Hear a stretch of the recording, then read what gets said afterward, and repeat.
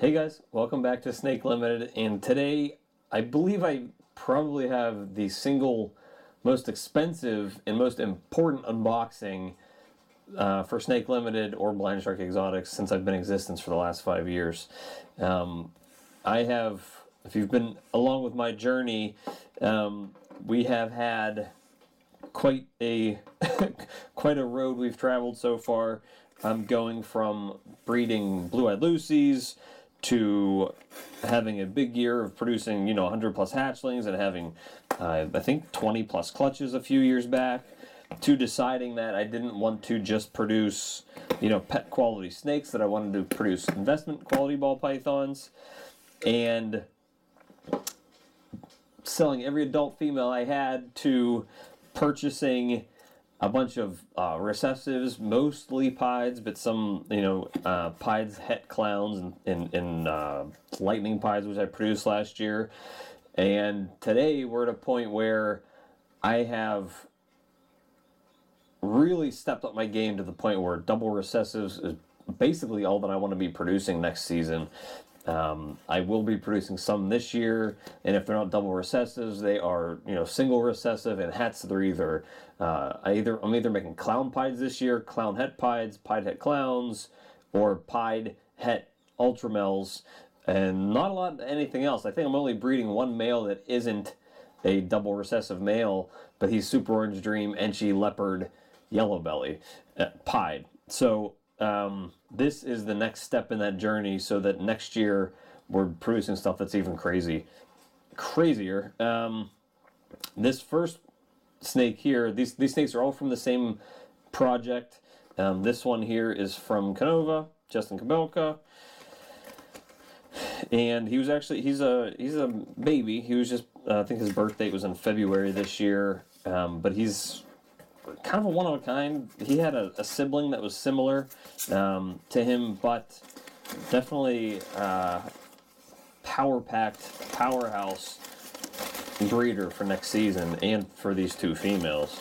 So let's get him out of here and take a look. Like I said, he's still really a baby, but he'll be breeding for me next year, hopefully. Hopefully, because that's the plan. Let's see what we got. Very excited for this. I've been looking at him for a while, and after I nabbed these two females, he was basically just kind of became a no-brainer for me. And he's prettier in person. His pictures, he looked a little darker than I thought he would be for the genes he has, but he is actually a lot brighter than I had hoped.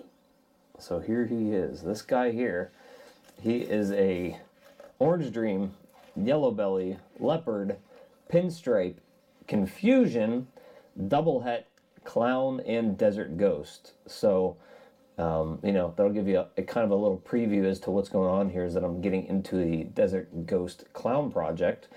And this guy is just a stunner. I'm hoping that the camera can pick up the colors here, and hopefully it does against my dark sweatshirt.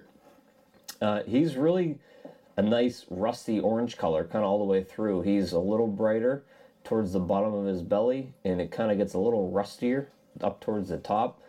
But look at the pattern on this guy. It's like completely scrambled, which was a really big reason why I purchased him. And I think it's a lot of the confusion mixing with the pinstripe. Obviously the other genes help. He's also possible fire too. So he has 5 codominant genes. He has 2 recessive genes. He's heterozygous for them. He's obviously not a visual for either. But this guy can be bred to a clown and make clowns with all these crazy genes, plus whatever the female has. He can be bred to a desert ghost and produce a bunch of crazy genes. And at that point, if I breed him to a desert ghost, I can test if any of his offspring are het for clown. But either way, he's going to be producing 50% hets if I'm breeding him to desert ghosts or clowns. But if I'm breeding him to a desert ghost clown, I'm going to be probably producing world's firsts with this guy. He's absolutely just stunning. I've been wanting to get Confusion into my projects for a while, and I figured what better way to do it than into the Desert Ghost Clown project. The other big selling point for this guy is that he has a lot of the genes that I basically build my collection around. I'm a huge Orange Dream guy. That's probably my single favorite gene. Yellow Belly mixes well basically in everything. Leopard is kind of the other gene that I feel like mixes well with everything. Leopard and Orange Dream are probably my two favorite mixers. I've actually made a video about it.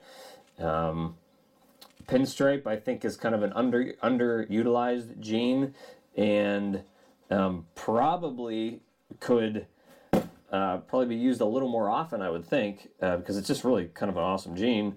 And then there's Confusion, which is kind of the newest gene on the market out of all of them, that's really starting to get picked up and utilized by people. And it just does wonders, especially in clown, and especially if you look at this combo. I mean, look at that.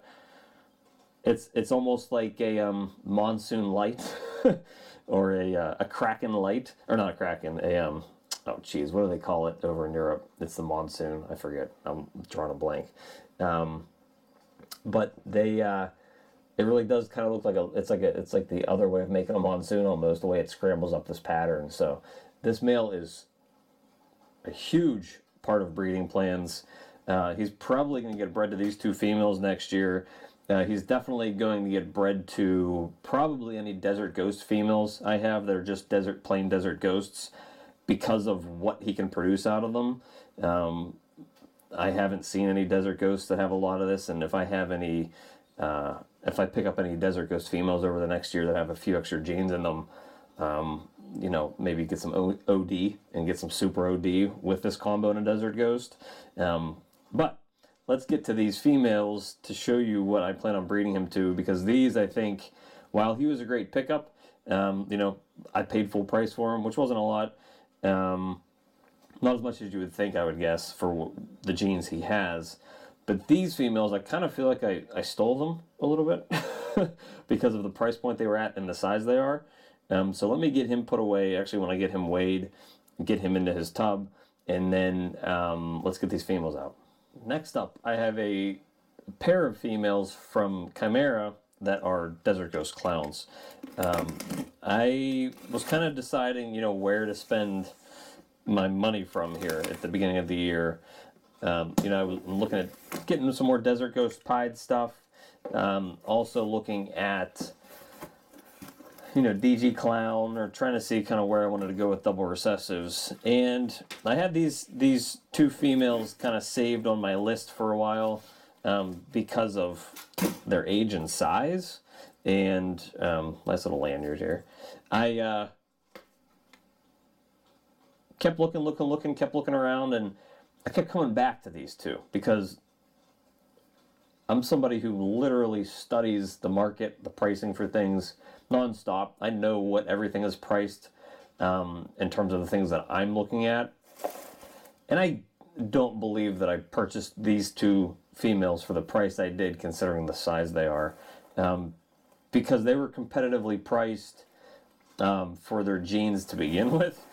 But the fact that I got two of them and they're pretty large is insane. I don't believe that I nabbed these two because they're big. They're very big for what they are. I think they were born in August of last year. So this first one is a pastel Enchi Desert Ghost Clown. And the second one is actually a super pastel Enchi Desert Ghost Clown. So they're both pastel Enchi Desert Ghost Clowns. One of them just happens to be super pastel. Some people don't love pastel. I don't mind it. And these specifically, they look great when they're packed up with that male and produce an offspring next year. Nobody's going to be looking at it and thinking pastel's a bad thing. So this is the pastel Enchi. And both these females are like 500 grams. So I'm hoping I don't run into any roadblocks with them. As you can see, for being born in August, if I can unwind her a little bit here, they're a very, very healthy size. So by the time next spring rolls around and they're almost 2 years old, or next fall, or next winter when they're a year and a half, 18 months, 20 months, I don't see how they're really not ready to go. It just depends on follicle size, but look how beautiful this snake is. They looked bright in the pictures. They look even brighter in person.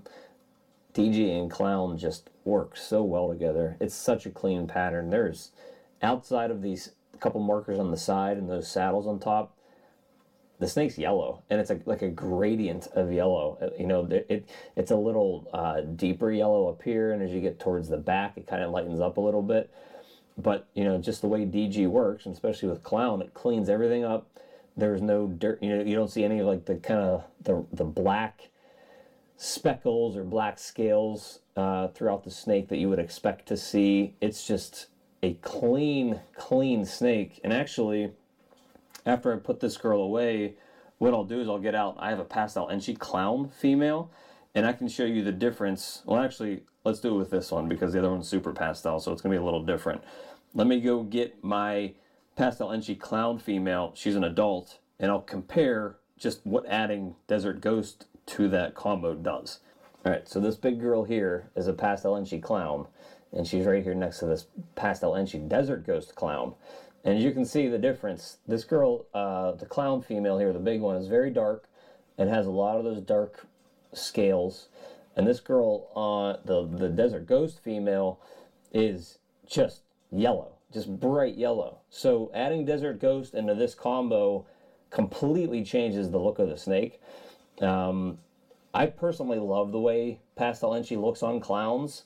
It's a wonderful combo. Enchi works well with a lot of different morph combinations, but the little adding the one gene, the Desert Ghost, into this snake completely changes it. It looks like they're two like vastly different morphs when in reality there's just one gene in there changing it up. So adding Desert Ghost in the clown is kind of the way of the future, and just just amazing.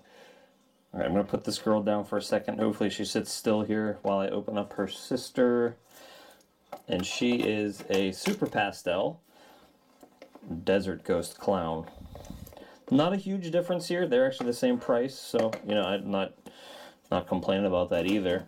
They don't look drastically different. The first thing I notice, and I hope this kind of comes through on the camera, is their head stamps. The girl, the super pastel here is here in this hand.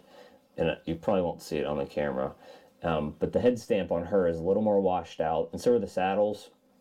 The saddles on the pastel are a little more black, whereas these ones are kind of closer to a gray color. But either way, I mean, they're just killer snakes. And again, these females, they're double visual Desert Ghost clowns, and Chimera must have just been trying to sell these girls to try to get into other projects and reinvest, because I basically bought these for the price that, both of them for the price that some people just have Desert Ghost clowns listed for. So investing your money wisely is the thing that I kind of preach all the time, and this is a perfect example of that. I paid, you know, full price for that male from Canova. It was like $4,000. But these guys, I basically got two for the price of one. And it's insane because they're not hatchlings. These are almost a year old. They're 500 grams a piece. And they could be breeding for me by the end of the year, which is insane. So if you can get into a double recessive project that's as hot as Desert Ghost Clown and be on the frontier of producing some of these clutches, can you imagine what it looks like if I get confusion into this? Even if that male... 25% of the offspring from each one of these females should be Desert Ghost Clown if I pair up the double het male to it. If 2 or 3 of the genes from that male get into this combo, if Confusion or Orange Dream or Leopard or Pinstripe get into a Desert Ghost Clown, I'm going to be making some like insane combos. And if I hit more than that, if I hit Pastel Enchi, Leopard, Yellow Belly, Orange Dream, Pinstripe, Confusion Desert Ghost Clowns, those have to be world's first. I've never seen anything like that. And even if they're not, I get 1 or 2 of those snakes out of there, I am light years ahead of where most people are with this project. So invest your money wisely. Find hidden gems like these 2 females that maybe you don't love pastel. Maybe you're not huge on Enchi, but they make killer looking snakes. And when you can get a Desert Ghost clown female at 500 grams for less than some people are selling a plain Desert Ghost clown for, you have to jump on it. That's how you wisely spend your money. And these didn't come from some guy, selling them on the street. This comes from Chimera. They're a well-known name. They've been around for a while. I've actually purchased from Patrick before he turned into Patrick McKnight, who's part of Chimera. I forget actually who he combined with to make Chimera, but I've purchased stuff from Patrick before in the past. These are legit snakes, and they're legit building blocks, and they're legit, going to raise my game for next year. So you got to look ahead. You got to make smart buys and get into good double recessive projects. So that's it. I want to get these guys weighed up. I'm going to scan in their tags on Husbandry Pro. Double check to make sure they're females, which you should always do when you're getting your snakes, and you should always double check their gender when you get them just to make sure, because most people have like a 7-day return policy if they got the wrong gender on them. And get them settled in so that hopefully they're feeding for me starting next week, and getting them all ready for next year's breeding season. So I'm stoked. This is honestly probably my most expensive, most important unboxing ever. All 3 of these snakes, but these 2 girls especially, because can't imagine that these girls won't be staying here for another half a decade, because of how important they're going to be to Desert Ghost projects, the clown projects, the Desert Ghost clown projects. In 2 years, maybe I'm breeding them to a Desert Ghost Pied and triple recessive projects. They're just building blocks for everything. This is how you spend your money smart.